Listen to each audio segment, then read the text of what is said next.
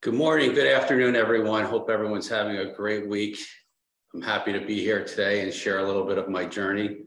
20 years of being in the food business. I still try to feel like a kid, but I see a lot of faces already that remind me of myself when I first started.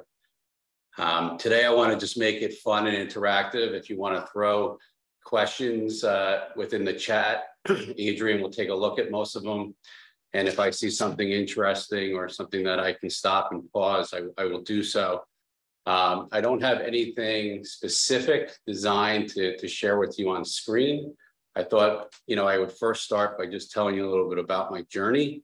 And then from there, answer any questions that could be relevant to yours and see how I can help you become a better founder, a better partner with not only your teams, but your retailers and your investors.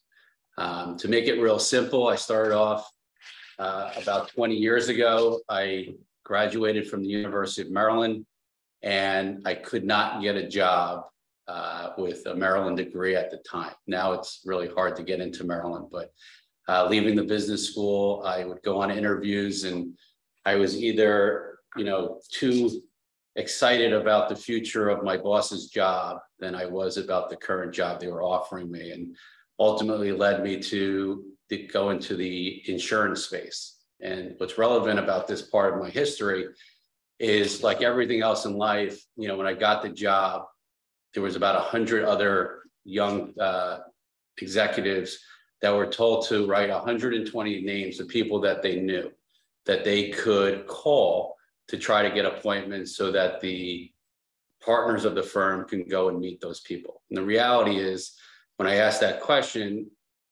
maybe 10% or less of those people actually survive, but the firm gets to keep all those clients. And where everyone else in that executive class started and ran to their desks to start calling everyone they knew, I went into the top partner's office and I said, I don't want to learn how to sell insurance. I want to learn what success looks like.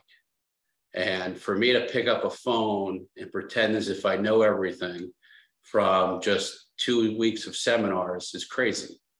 So for the first 6 months of that job, I went around with the top guy and I learned everything that he did that was important to his clients. And after every meeting, what I learned was no one really cared what he was selling. They cared about the relationship that he was providing. And what he would do when he would walk into a meeting is he would look around the room and see what was important to that person, whether it was their kids, whether it was cars, whether it was vacations. And he would spend a lot of time building that rapport and that relationship.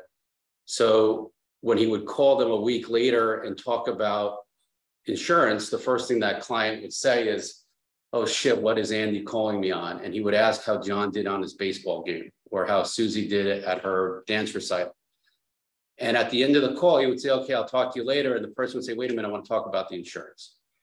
So he made it less about what he was selling and more about being trusted and being likable. And why I say that's important is when I got into the food business, my first brand was a biscotti business. I would go into retailers and some of the best retailers in the world, and I would come in with no presentation and no product. And I would take that same approach and I would say to that Costco buyer, for example, you are the biggest and best buyer in the world with my particular products. I'm 2 weeks into my new brand. I know nothing about this space other than what I think I know. Could you take me downstairs to your floor? I want to spend 20 minutes hearing everything about what you've done successful, the brands that you've partnered with, the items that are doing really well, and what are the holes in your system that I could potentially provide a solution for. And I would say half thought I was crazy and would tell me to leave. And the other half that thought this was interesting took it upon themselves to spend 30 minutes bragging about all their successes, telling me about their failures. And I would tell them some of the things that I was working on. And then we'd come back to their office. I'd show them some things that I was doing, and we'd build a better mousetrap. And the reason why that was so important is, one, I was establishing that I trusted them And I wanted them to trust me that I was going to take their advice, and 1 + 1 in my mind would equal 3. So when I would come back to them a week or two later, it was a project that wasn't just mine, it was something that was theirs. So when we would go into the store and we would first start off, and not everything starts off like a rocket ship, they would have some vested interest in trying to help me gain success. They'd give me those free end caps. They'd talk to me about promotions that worked. They would talk to me about maybe changing flavors or changing pack sizes or changing price points, instead of looking at me and saying, you're on the bottom half of our success and we need to replace you with somebody else. They wanted me to succeed because I was taking their advice. So first and foremost, as a young founder, is don't be afraid to share with the community that you're working with that you are new, and that they're a lot smarter than you, and they've been there a lot longer than you, and that they could give you good insights that you'll listen. And the best part is when you actually activate and you do the things that they're asking you to do, they give you more and more opportunities. And what makes you unique versus big companies like Kellogg's or Kraft is the person who's walking into those meetings can't do any of those things I just described. They are told by marketing, they're told by operations, they're told by a boss who has 5 other bosses that it's this color, this size, this price point, and this is all we can do. So what you give as an advantage to a retailer is that you are in the captain's seat. You have the opportunity to change your destiny as well as theirs by creating things that big companies just don't want to do just yet. So that's one example on how, I kind of came in early on and used some of my understandings on relationships to do a business that was more, as a word, relationship versus transaction. To go back to my early stages of my first brand, just to give you a little bit of that journey, when I was selling insurance, my first client sold his business. We went to a Chinese restaurant. We got the Chinese fortune cookie, and we said, there's just as many Italian restaurants as there are Chinese. Why don't we create an Italian fortune cookie? And because I was selling insurance and he was a pharmaceutical guy, we were naive enough to think that that would work. So we went to upstate New York. We created a biscotti, which at the time was unique to the marketplace and was synonymous with selling with coffee. We made little messages inside that would say, when your ship came in, make sure you're not waiting at the airport. And I hired a former Godiva designer to create a really cool packaging. We walked into our first distributor and we were offering this product at 50 cents that he would sell for $1, that a restaurant would give away for free. And Chris Pappas, who owns Dairyland, looked at me and says, you're absolutely nuts. You should go back to insurance. I'm never going to sell this to a bunch of Italian restaurant owners in New York City on Canal Street without getting thrown in the river for offering them something that they would actually not make money on.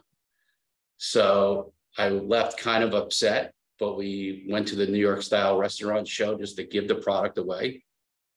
I was just as frustrated as probably most founders here that I just couldn't figure out how to get things going.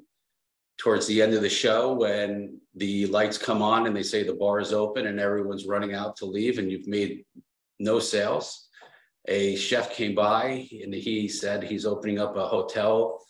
This is in 2001 in the desert. They were looking for something that wouldn't melt on their pillows. And it was the Venetian Hotel in Las Vegas. And he ordered 150,000 of these in my last hour of what I thought would be my journey into food. So typically when it's your last chance, when you think you're almost out, that's usually when luck starts to strike. Our product was at the opening of the hotel. We get a call from Catherine Zeta-Jones, who I don't know if any of you know who she is, but she married Michael Douglas in 2002 or 2001 at the Plaza Hotel in New York City. And it was the first $1 million wedding that a celebrity would pay. This is before Instagram and all social media. And we got written up in People magazine as this new cool cookie that was at their wedding with little messages inside. And long story short, we get a call from Starbucks and they were looking for something that they could put next to their coffee.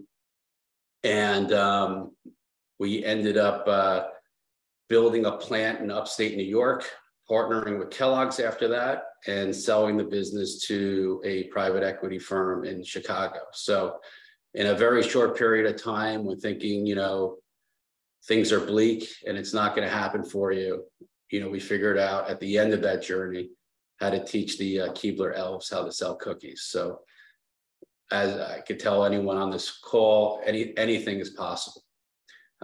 When we sold that business, I went to the plant the next day. I thought I had a job. They told me I didn't. We were signed up for a show in Europe. They told me I can keep the tickets and keep the plane tickets. I went anyway. And I got introduced to a supplier in Spain that was making pellet snacks, meaning taking macaroni and expanding it into a shape of a snack. They said 90% of the snacks in Europe are made that way. Only 2% of the snacks in the US are made that way. Went back to my first couple customers, Costco, Sam's, and Trader Joe's, told them about this concept.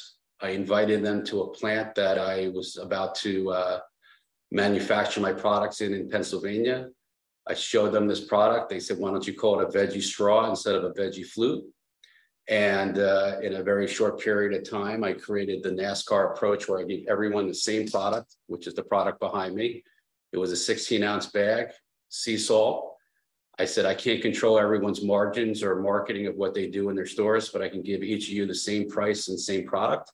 I can give you something that's differentiated than anything that Frito-Lay or any of the other guys are selling. And if I can get all three of you to buy my product, I can give you a price point that matches what those guys would be willing to sell you Doritos at. The word veggie straws came to the point that, these were made with potatoes and vegetable puree, so it tasted like a potato chip. And in a 4-year period, we grew that to about 100 million in sales and just 3 customers. With about 10 million of EBITDA. And what we learned from that experience was the amount of marketing and demonstrations that we did within the club stores when we opened up the product to retail in a very crowded space. We didn't need to do as many promotions and marketing dollars because people were just excited to see flavor extensions of our product. And because we had so much household penetration through club, it made it a lot easier for us to actually, for people to see us on shelf at retail. And that was opposite of what everyone else was doing. Everyone else said, you guys are crazy, you're gonna go out of business, why are you doing it this way? And what I found is a lot of our competitors were very anxious to get products in places where their investors shopped or their investors' families shopped. And at the end of the day, while I love, my natural partners, especially when I first started, the velocities and the sizes of their retailers' expansions, the biggest snacks in their stores did maybe $4 or $5 million in sales. The biggest snacks in club were doing 100 million in sales. So if I'm going to build an organization or a structure around a business, I needed to make sure that Middle America would be excited about what I was doing as much as people in New York and LA. Because for me to be able to stay in business means I have to build velocities, I have to gain EBITDA, I have to have a good team, and I have to make money. So, so that's another very important point for you to recognize is as you're building your business, is there enough interest in what you're doing to attract a big enough audience to support a brand? Or is it just a hobby? And I know that's probably a hard thing to get your hands around, but if you're going to stay in business and maintain enough equity of your business, you got to stop raising money at some point. And you need to find opportunities where your business can grow beyond just your peripheral first customers. I don't know if any of that makes any sense, but I'm happy to, start taking questions. I could talk about some other brands that we've built, but at the end of the day, I would, before we go there, one of the questions a lot of people ask me is like, how do you find good people or when is the right time to hire people? And I always say this, when I first started out, my wife was my girlfriend at the time. We were at a trade show in Orlando, and I hired basically the geriatric sales team of the 1970s, right? And I was the youngest. I was like a 24-year-old kid, and everyone at my table was like 70. And my wife said to me, "What the hell are you doing with all these people?" And I said, "Well, this is what I can afford." And she said, "Well, instead of hiring 5, people who were really good 25 years ago, why don't you find one really great person, someone that you can actually learn from, that's relevant in the industry today, and has contacts that they really want to see." So I sat down and I thought about that, and I started to interview people. And some of the questions that I would ask in an interview were, what do you think of my brand, right? Everyone would say, "Oh, I love it. This is great. I think I can do a lot with it." And then I would ask them, who are their best customers? And I'll make an example, Kroger. And I would say, "Okay, who's the buyer at Kroger?" And they would say, "Steve." And they would tell me how much them and their team did with Kroger. And I would say, "Great. Who's the Kroger buyer again?" "Stacy." "Can you get Stacy on the phone? Can you text her right now?" And they would look at me and say, what do you mean? "Well, you said you had a great relationship with her. Let's find out if she thinks that this is as good as you do, and if she'll take an appointment if I hire you." And you'll find, well, it's really my broker who has the relationship with Stacy, or, I managed a team of 150 people and I really wasn't in touch with that person. And after a number of interviews, when you find that person who understands that in order for you to be successful with your brand and your investors, is you need, at the end of the day, proof of concept, and you need distribution. And you need someone who's trusting not just you, but they're looking at Darren that you just hired, who just came off of SkinnyPop and was doing 100 million in retail. And they're like, "Why did you leave SkinnyPop?" "It's because Veggie straws is going to be the next biggest thing, and I want to be on that train." Right. And then they're like, "All right, come in. I want to see you." So finding, the right person, everyone has what looks like to be a great resume, but you really want the person who can literally, in that meeting, text that buyer, has that friendship, has been to parties, weddings, bat mitzvahs, whatever it took for them to be successful, and know who that buyer is. And it's typically the people who have worked for very small organizations. The brokers that work for these big conglomerates, they get paid $65,000 to $70,000 a year, and they get a bonus. Doesn't matter what they sell. Some of them will do really good jobs, but the majority of them have no reason to sell your product over another product. However, there are brokers out there that own their own business.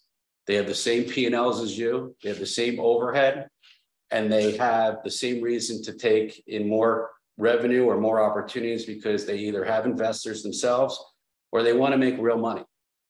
So when I take on a broker who's representing my brands, that business, if he loses distribution of this water, it hurts his personal pocket. He doesn't have 17 other waters to rely on. He chose this one to be the exclusive water broker or opportunity. So it's really important as a small emerging brand to align yourself with the people who have the same risk rewards as you do in your stage of your brands. Now I'll shut up for a second. That's great advice. Not about always what you know, but who you know. Relationship building is definitely key. Would love to hear from some of our guests here. I mean, this is a Meet the Founder Hour, meant to be very casual. If you would like to ask a question, feel free to unmute yourself or drop it in the chat. Sure, Jason would like to. We do have something here. Do you have advice for white label, private label, sales to retail? An example, a company that can offer many different products. How do you recommend the cadence of sending information to retail buyers and not overwhelming them? It's a great question. So if I'm understanding the question right, it's they have a brand and they can also offer private label. Is that what they're asking? They're asking for advice on how to offer many different products or recommend the cadence of sending the information to the retail buyers, but not overwhelming them. So it comes back to, as I mentioned before, is a lot of people ask me today is, okay, so I want to go see, I'll use I've been using Costco as a great example. I want to go see Costco. I want to sell Costco. And I tell people, to me, it's a relationship and not a transactional. If you're just going to send over a whole SKU of products that you can make, it becomes transactional, right? It becomes a commodity. It's your potato chip versus somebody else's. But what I like to do is, and I've gotten that access because I've built those relationships and the brokers around me have as well, is when I find someone who has a lot of capabilities or a lot of great opportunities, you got to align yourself with someone who that retailer already trusts and does great business with. So I would say to that retailer, I have all these great innovations and opportunities that's going to drive more consumers into your stores, where you have all these other areas where people can now look to try to find products, whether it's online, whether it's across the street. And I really am in love with what you guys do. And I have a passion to try to help retailers do better. Can I get an hour to just share all the different capabilities and things that we can do for you? And go in there and understand and ask the questions of, not that I can just sell this potato chip, but what are some of the things in your portfolio at your store that you feel that you're not getting the right supply of? Maybe they have potato chips, but they don't get them as consistently as they want to. Or maybe they get a lot of spoils or a bunch of recalls. Brag about the little things that you can do in order to shift that buyer to realize that it's not just, I can save you 10 cents on this, but I can also create flavors and help you do things that maybe your current supplier can't do. So try to first go in, if you don't have that relationship, with someone who has a great relationship there, who's vetted you, so that buyer is asking less questions about, can you really do this? And more of, I want to know why Jason brought you here today, or John or Stacy or Jim brought you here today. They obviously think you can help me.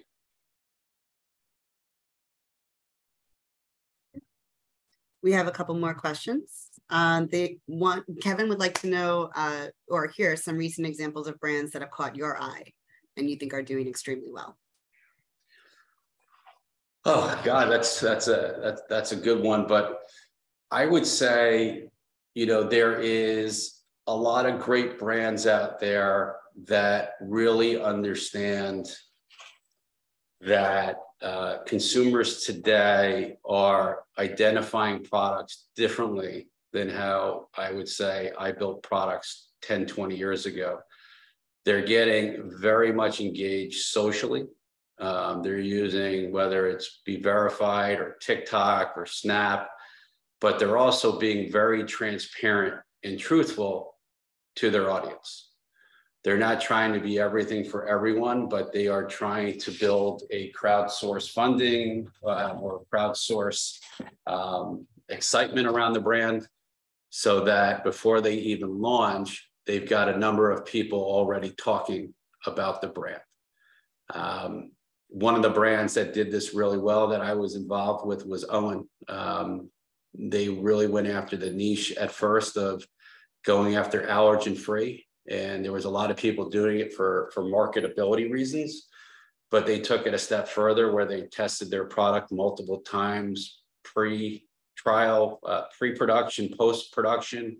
They posted all those results on their websites or on their feeds, so that the consumer who was really concerned about those issues recognized that the company was doing these things. And when you do this, price point to those consumers is irrelevant, because it's safety first, right? If they have a cross-contamination issue, they can get sick or die, right? So they're looking for brands that are really putting that energy and effort to give that consumer that comfort.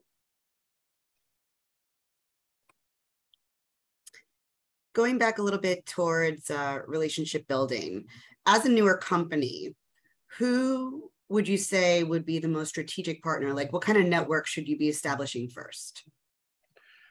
So first, obviously, organizations like this, there's a lot of great, people within, naturally, or at a lot of the expos.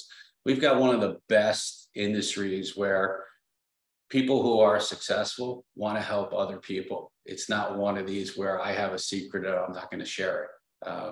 So first and foremost, networking through events like this are tremendous and do great things. I tell people all the time, I use headhunters not only just to find new talent, but let's say, we're launching, when we first got involved with beverage, I did 10 different snack brands. I knew a lot, but I didn't know everything about beverage. I went to places like Forest Brand and I knew I had to hire people, but I would just interview 10, 20, 30 people and hear all their different experiences, from whether it was buy, whether it was core, whether it was vitamin water, just to learn a lot of different things about how different cultures and different brands went to market. You don't have to hire everyone you interview, but you're going to get a little piece from each and every person. And then you're going to bump into that right person that just fits all those boxes from through all those interviews. The other place that I go is when I go to a retailer, I'll say, who is the best person that you know for granola bars? And then you ask 3 or 4 other retailers, and usually they'll come up with, if you ask for 5 names, you'll start hearing the same names of the same brokers over and over again. So if you listen to the advice of your industry and the people that are going to be buying from you, and now you're buying trusted people that, you're hiring trusted people that they work with, and you call them and say, hey, great news, so-and-so took the job. Thank you so much for recommending that person. How could they not buy your product now? You just invested in infrastructure that they recommended. They're not going to take a meeting with that person. So a lot of times I try to align, that 1 + 1 = 3, where I'm utilizing, my retailers. Same thing with manufacturing, co-packers. What ops people have worked really well in your plant, right? So if I am a new brand and I can't get the attention of that supply chain, but so-and-so from that big popcorn company comes in and he's like, I know everyone in that plant. We went from 0 to 100 million, and we're going to do that again with your brand. And now all of a sudden that person didn't want to take your call. It's like, holy shit, these 3 people are on your team. Like, sorry, I didn't pay attention. So sometimes you have to utilize other strengths of other people when you're first starting out to build validity within your own organization. We have a lot of questions rolling in here, so I'm just trying to get to everything. The next one will be a little bit more specific about Veggie Straws. It's a 2-part question. So the first being, how is Veggie Straws able to meet a club price point when you were just starting out and didn't have scale? And then the second part is, what percentage of sales is e-commerce, D2C?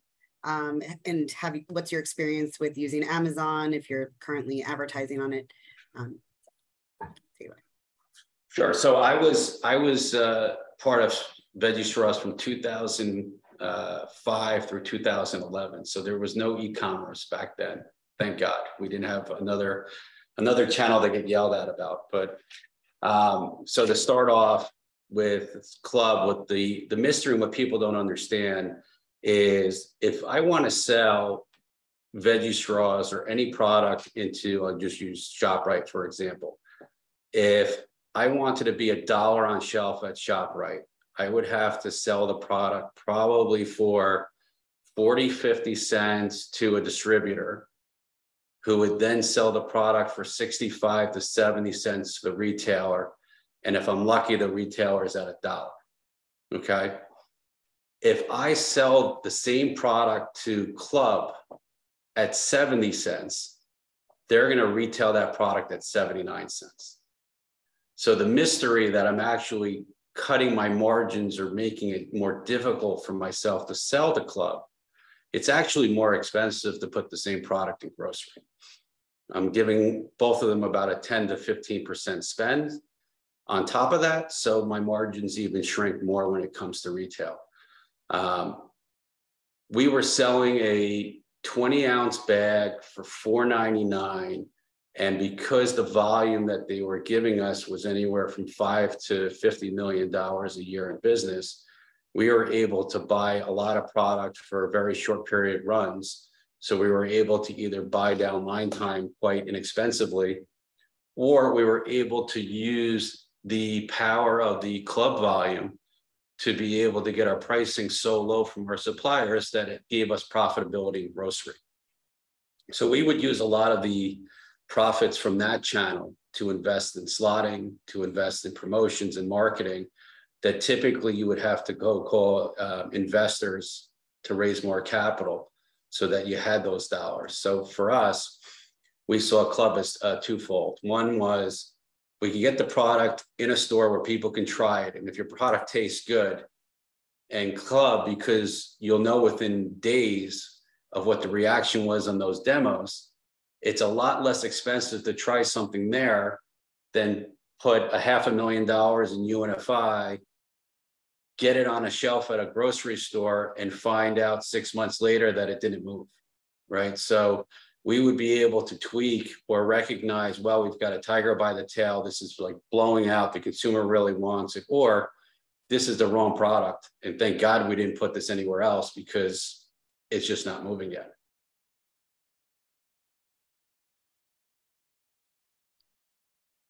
In terms of, I guess, to answer a question on today's environment with e-com, we use e-com as a great vehicle, like we did with Club, to understand elasticity, price points, buzzwords, consumers' response, and because we can see, purchase frequency, we can get a good indication from e-com as to whether or not a product will work at retail. We find that it's very price parity. If we put something online, a variety pack at $14.99 and it doesn't move, we put it at $14.99 at grocery, it doesn't move either.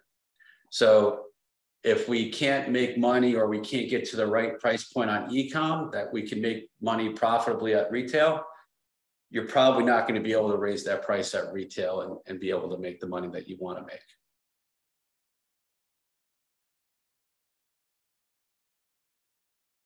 How do you think about self-manufacturing versus co-manufacturing? When is the time, if ever, to self-manufacture if you start with a co-packer? How do you think about this in relation to exit process, and do strategics prefer brands with owned manufacturing? So it's interesting. I've had both. I would say today, because supply chain is so difficult, having alignment of interest with supply is so paramount and important. My buddy Chris Mullen, who's the head of M&A of Hershey, one of the exciting things of buying a brand like Dots Pretzel was that they had supply chain and that they were able to buy their co-packer. Without that, Chris didn't know where they were going to be able to continue to grow that brand that was moving so quickly. A lot of times with my brands, and again, it becomes, to me, alignment of interest is I would go to suppliers or I'd go to co-packers, and other than just them making, 10% or 20% on my product, is what if they own 2 to 5% of my brand, right? Could you find more supply for me? Could you give me the right margins? And when you take them through the math of, okay, I'm a $3 million, $4 million brand today, but if I sell for $100 or $200 million, and you are able to own 2% of my business to 4% of my business, that's $2 to $4 million, which equates to them to putting a couple more lines into their plant or creating a model that allows them to bring in more emerging brands. To me, is much more exciting than working with a co-packer who's just trying to build a transactional relationship, and as commodities change, they just keep raising prices on you, versus understanding that if your velocity slow down, that means that their lines slow down. So if both of you understand that, hey, we both can eat during this process, but we can all share a really great dinner at the end, to me is a much more exciting approach. So it doesn't mean that every co-packer does that or every supplier wants to do that, but when you find the ones that do, they seem to want to grow or invest in more lines or do things because now they see that there is a real chance at the end that they're going to get a nice check alongside you when this whole thing comes to an end of your journey with the brand. So I guess to answer that question today, if you can figure out how to get supply chain excited, it's a very important area for both, you, but also your investors today and your future investors to know that you've got a real solid partner that also got skin in the game with you and your investors. That's a great segue into our next question, which is, what's a positive approach to finding private equity or angel investors? I always say alignment of interest on that one. Jordan, don't laugh. I love Jordan Whites.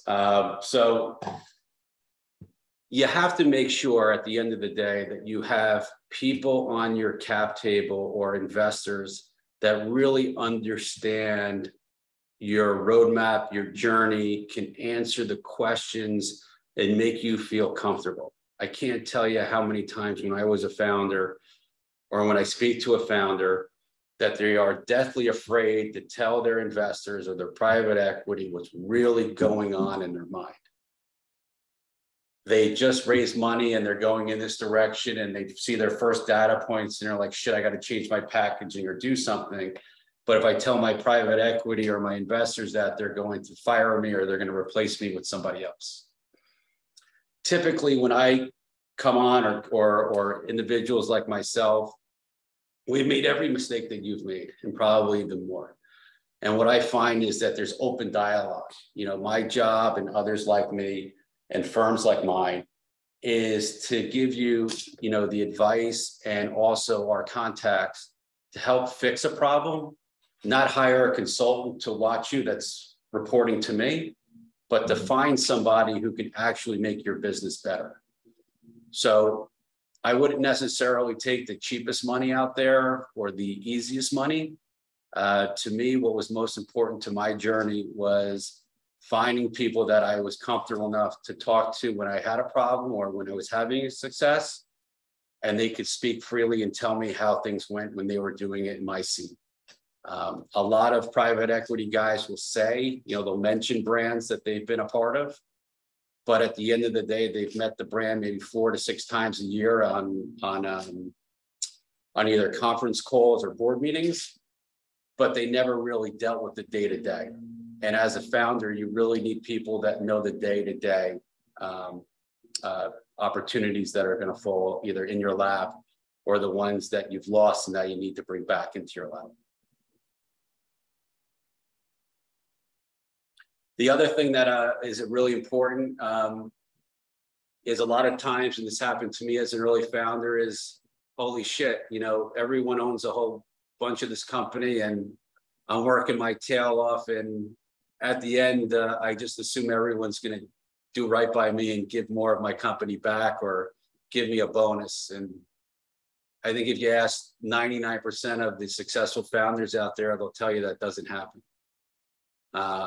And it's always most important in the early stage is to make sure that whatever law firm or legal firm you're using, that you put things out there that if things go really well and I'm doing what's best for the business, that there are metrics to give you back parts of your company, whether it's through profit interest, whether it's through milestones, so that you can feel at the end that you've gotten a decent, shake.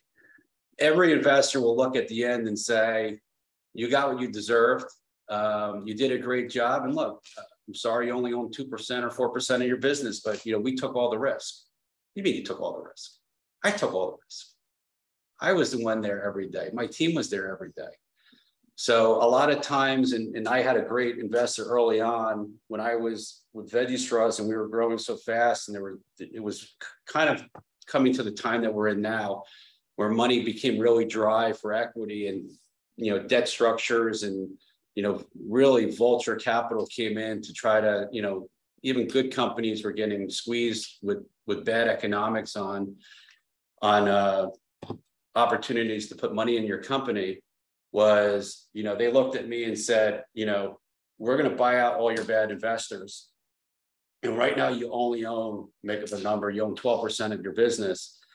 But if you sell the business for 70 million, we're going to give you 3% of your company back. You sell the business for 80 million, we're going to give you 5% of the company back, all the way up to about 25% of the company back, because they recognize that for them and their investors, once they made past a 3 or 4x, they did everything right that their investors expected them to do.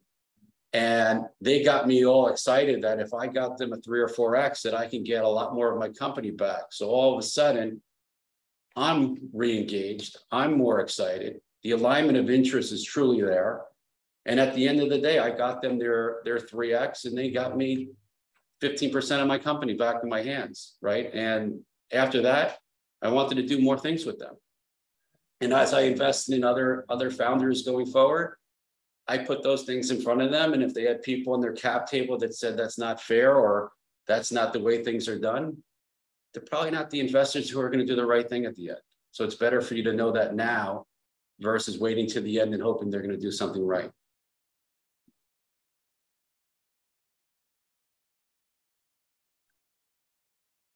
Let's see here. Next question. Who would love to hear recent examples of brands that caught your eye, did that. Anyone want to unmute themselves? I think we've lost Adrian, and ask another question. Hey, Jason, can I ask a question?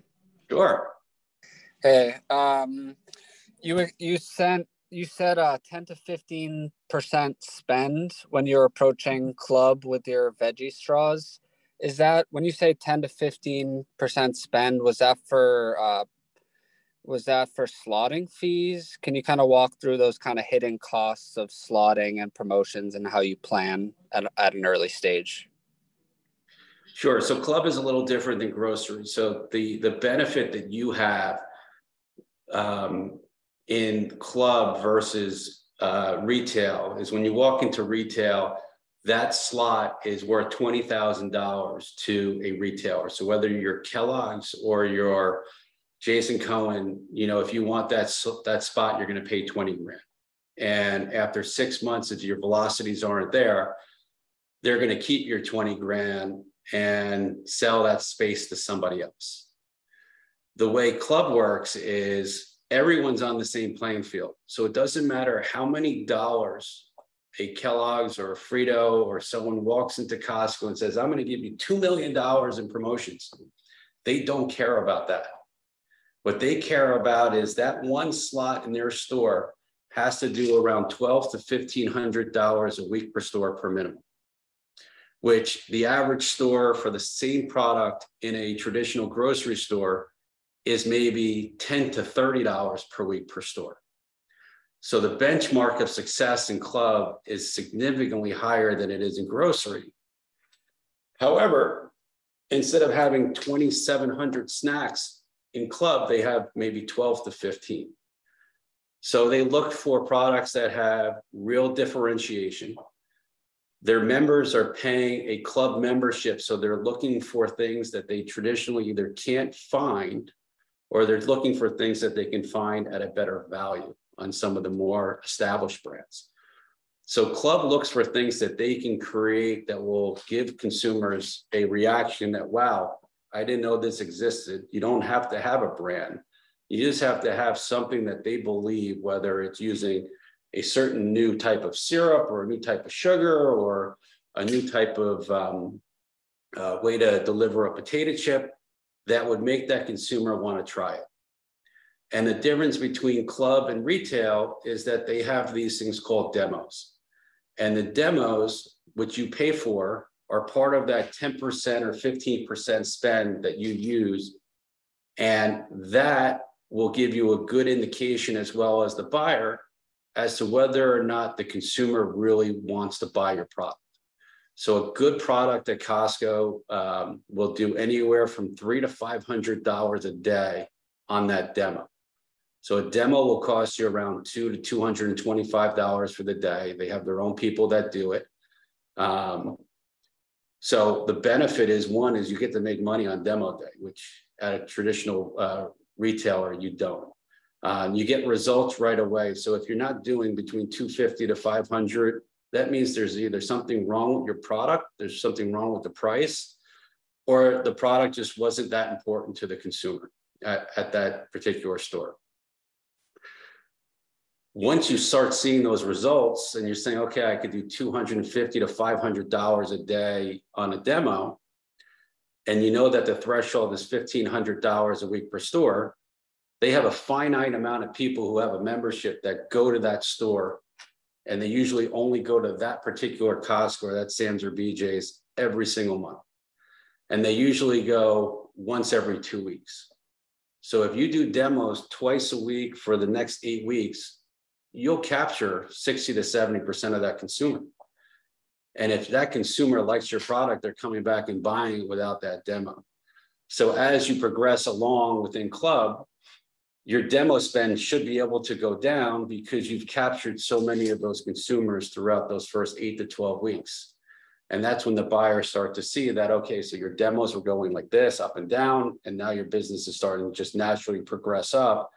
And now you're spraying demos more like once every 2 weeks versus once every week to try to establish opportunity.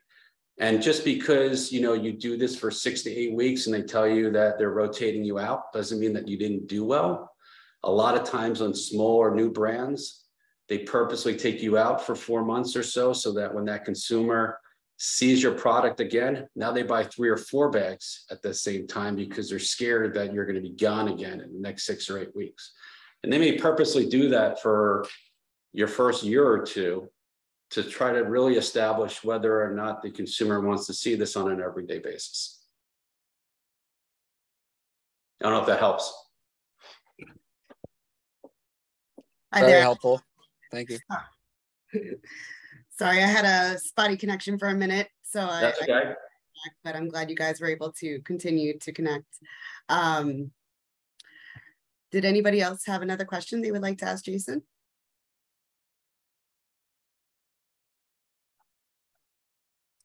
I did have one from, go ahead. Oh, sorry.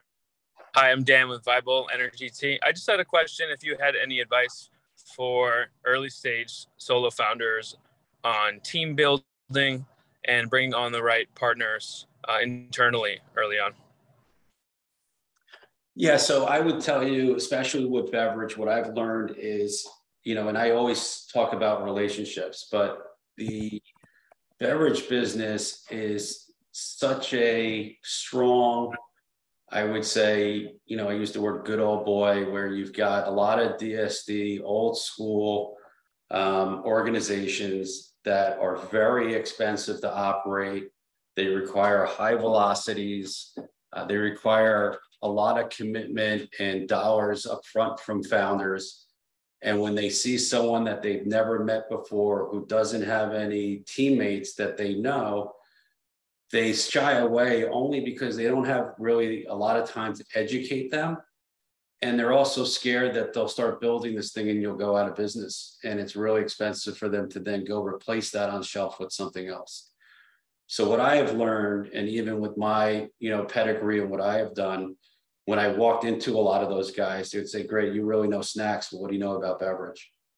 And then I started to hire, same way that I was telling you guys in the beginning, I'd walk into those distributors and say, so who did your team work best with on some of the other brands? And I went, you know, and I hired a number of those people. And when those people were hooked into those DSD, it's like, oh, we're back again. We're going to do this again. You know, they understand which guys in the organization know how to pull the right strings. And the organization all of a sudden like sees real opportunity again. So it's really important that as you start to build culture as a new emerging brand, that you align yourself with who was the best 4 or 5 people in the tea business that you can bring onto your team, and give them a piece of that company. Or maybe they made a ton of money in their last one, and they now have a couple bucks and they want to write a check. So now when you're going out to investors, you can say, I've got Andrea, she just came off of Vita Coco and they went public, and she's got 1,500 accounts that she worked with, and she's got 27 people that reported into her. And if we raise the right amount of money, she's going to be able to do her job. And you can focus on the things that you do really well, which is probably creating innovation and building the brand story. But you're relying on people that really know what they're doing at the actionable spots that you're putting them, versus you spending too much time trying to learn something from people who might not give you the proper attention yet.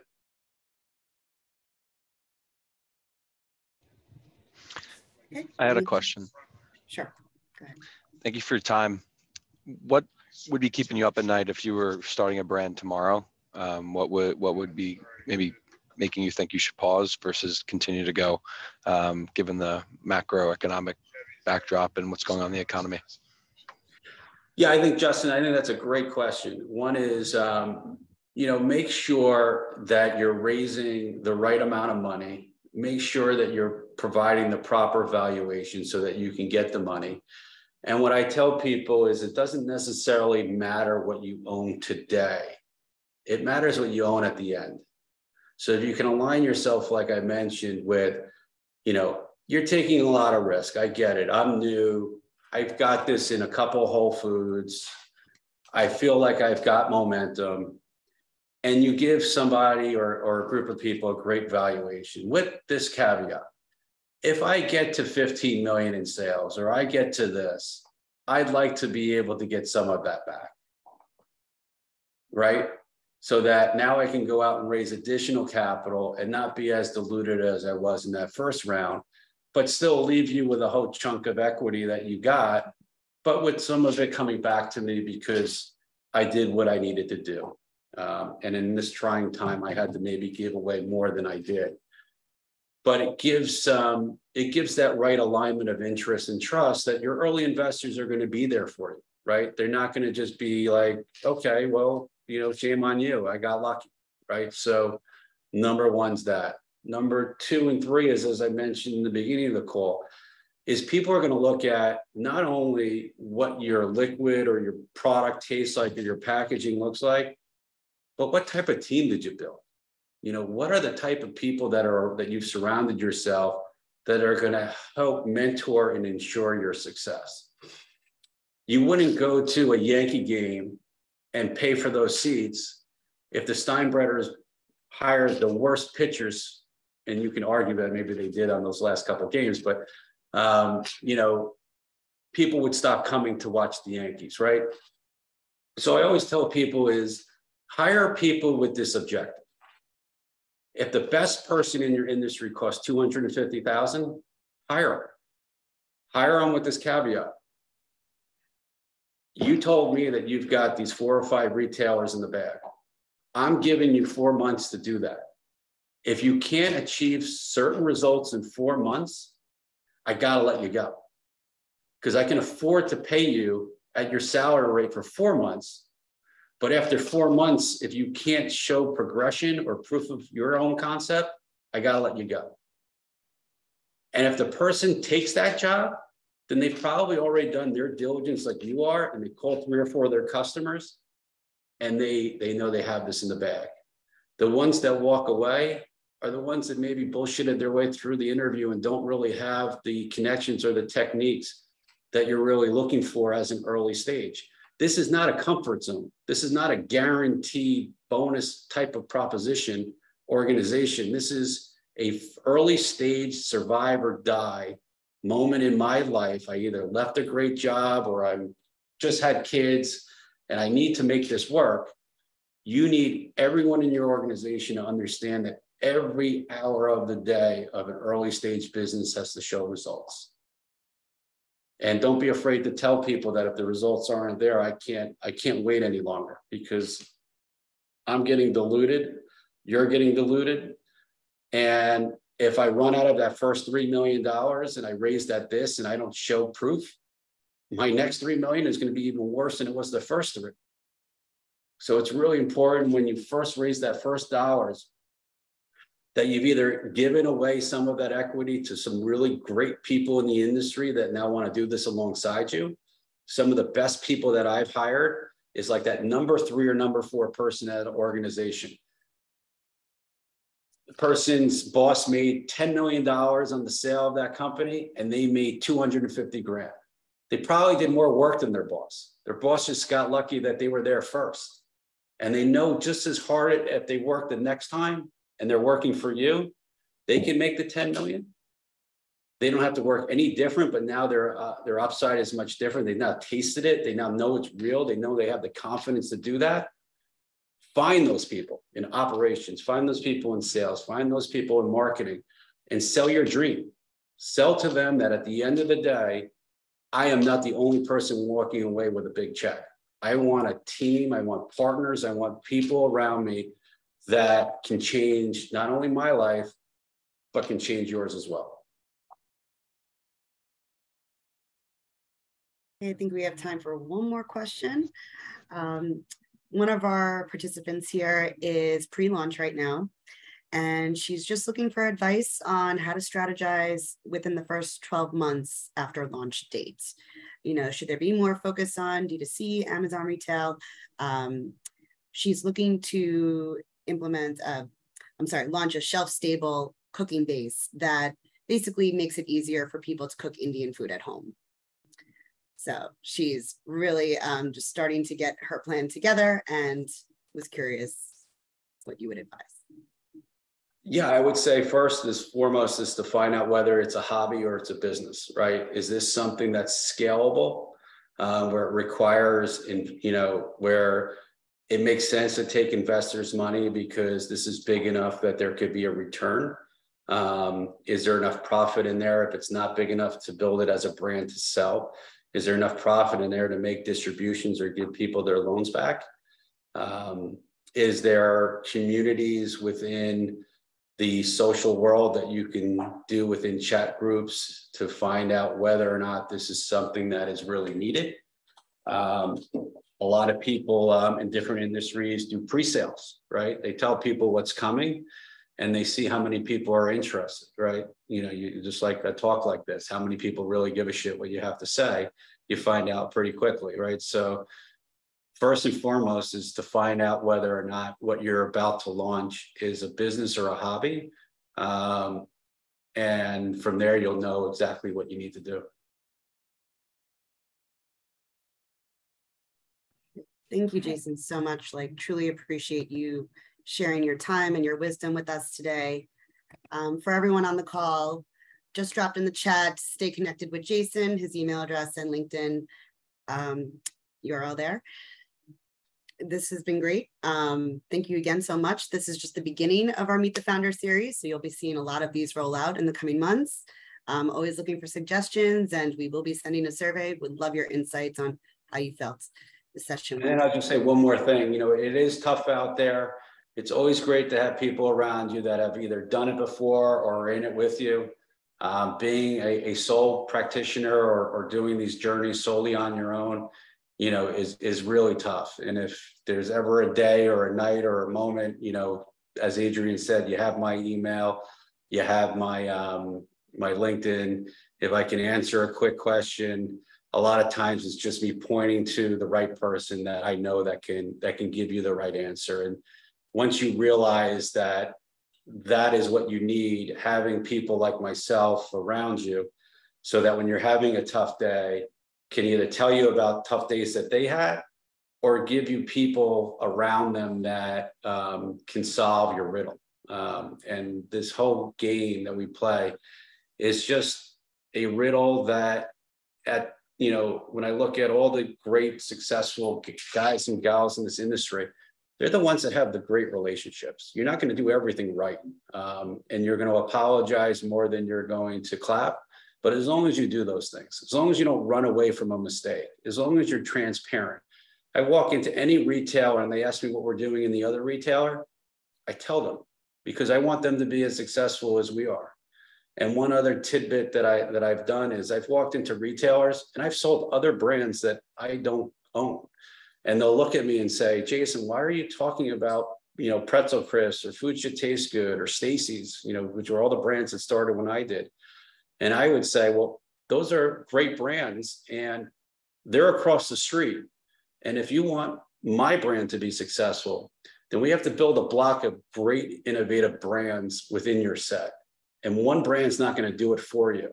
So if I gave them Pretzel Chris or I gave them Pirates Booty and they became bigger or better brands at the time than mine, well, am I just a brand or am I also a feeder of great opportunities? So once they kick me out, will they continue to get that insider innovation or intel that I'm learning through the course of my journey? So don't be afraid to brag or talk about things that you think are really good within your categories, because not everyone's going to drink the same water every day. Not everyone's going to eat the same Indian food or bars. But if culturally they're all looking for new innovation, then build a great innovation of products that people are going to drive people to that area. So one day they may be buying your product, the next day someone else's, and then maybe other days they're buying both. But you're building a destination within the store that's going to force people to look for products just like yours. Great advice. Everybody have a great day. I really enjoyed this. I hope everyone did as well. And thanks for making me not feel so old. Thank you, Jason. Thank you, everyone, for joining again today. We'll be in touch for the next one. Thank you. Have a Thanks good one. all.